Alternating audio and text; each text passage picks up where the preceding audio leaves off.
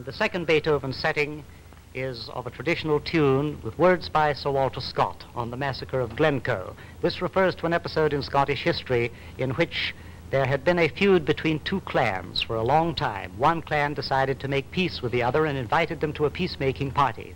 They ate and they drank and they danced and they sang and they lay down at night around the campfires, and by prearranged signal at midnight the visiting clan arose and murdered their hosts. Here we have the story of an old harper who remembers the massacre, and it's called On the Massacre of Glencoe.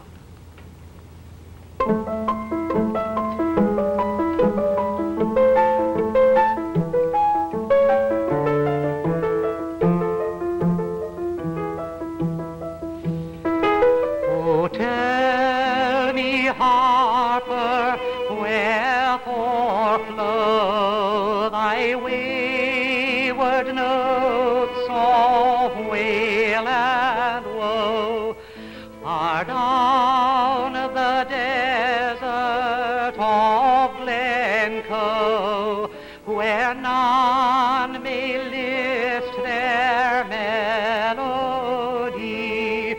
Say, harp'st thou to the mists that fly, or to the dawn deer glancing by, or to the eagle that from high screams chorus to thy minstrelsy?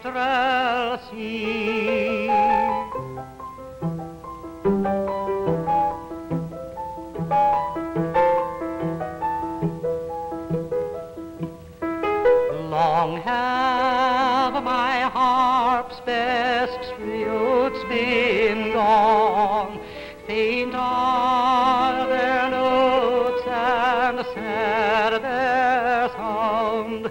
They can but sound in a desert alone, their gray-haired master's misery,